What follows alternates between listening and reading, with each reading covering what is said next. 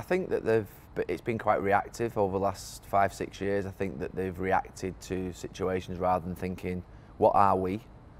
That's the thing in football, what are we? What are we as a club? Whatever club that is. What's our values? What are our principles? What do we do? And pretty much stick to that because it's worked through history. And this club's got one of the richest traditions in terms of how it plays, how it behaves, what it does. It brings youth players through, it gives an opportunity to youth players. It's been built on that for 70 years. You can't stop that. There has also been a massive bias towards attacking football, even though there have been times where the club will be pragmatic in certain games. It plays with attacking mentality. And thirdly, the club has to win. It's a big club, it has that expectation of winning. So you've got to look at those three things and stick to them. And if you stick to them and think, does the new manager, does the player fit that profile? Does the manager fit that profile? Do the coaching staff fit that profile?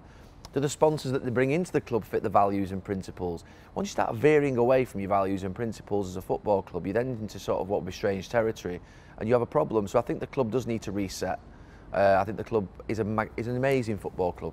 It's absolutely a magic place. It's wonderful to be part of it, it's wonderful to support it, the trials and tribulations. And in the last few years, I've said quite a few occasions, you can walk over into that stadium over there and you can win, you can lose, you can draw, but you can't be bored.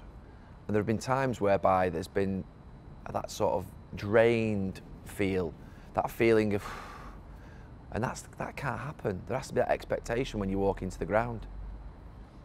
The thing is about Manchester United fans, they were patient with Jose Mourinho to the end, patient with the players to the end. They always will be. They're not in a rush. You know, you might get on social media, there's a desperation of a sort of what would be a new wave of fan that sort of says, we've got to do this, we've got to do that. But actually, the core of the support of Manchester United are not in a rush. They're here forever.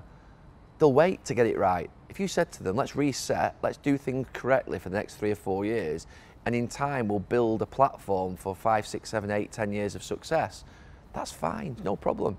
Everyone will buy into that. Sir Alex Ferguson didn't achieve straight away at Manchester United, but what he was doing was putting the building blocks in place, and it takes time.